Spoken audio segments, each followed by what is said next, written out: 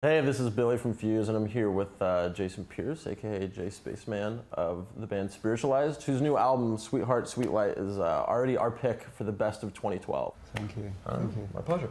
So the first thing I realized when I'm listening to the new album is it's much poppier in my opinion, and I know that you've in a few interviews have spoken to kind of how you're embracing that. Can you kind of speak to that a little bit?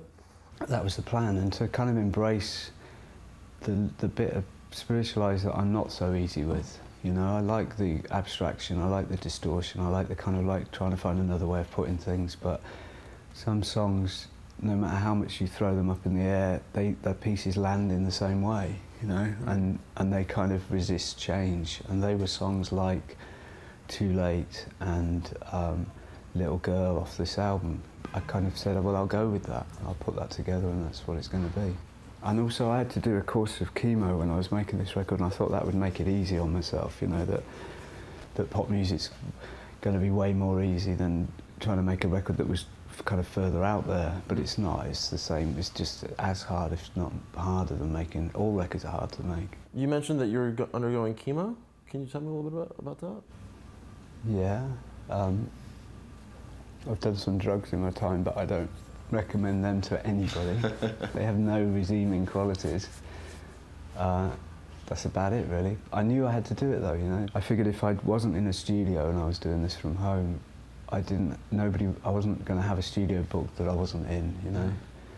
And I didn't tell the engineer, so I think when I just kind of fell asleep or disappeared for 2 days, I don't think he thought, you know, I just think he thought that's how it was working with me. Are there any like particularly, excuse me, any particularly interesting stories that inspired some of the albums? I like the start of So Long You Pretty Things because it's written by my daughter, and she's 9. She was 9 when she wrote it.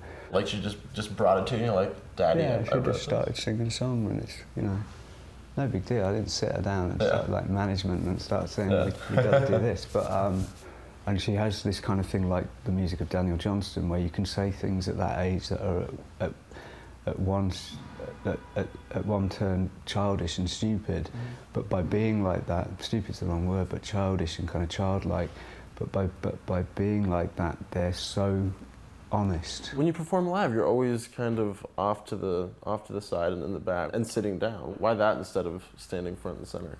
People assume that what I hear, where you sit on stage, you hear the same as you hear out front, like you can hear all the instruments. Somebody said to a friend of mine, if you don't like music, you should become a viola player, because you sit right in front of the trumpets and you can't hear anything else. And it's like that on stage. I don't hear the strings and I don't hear the choir like it's being mixed for me. I hear what's relative to my little environment.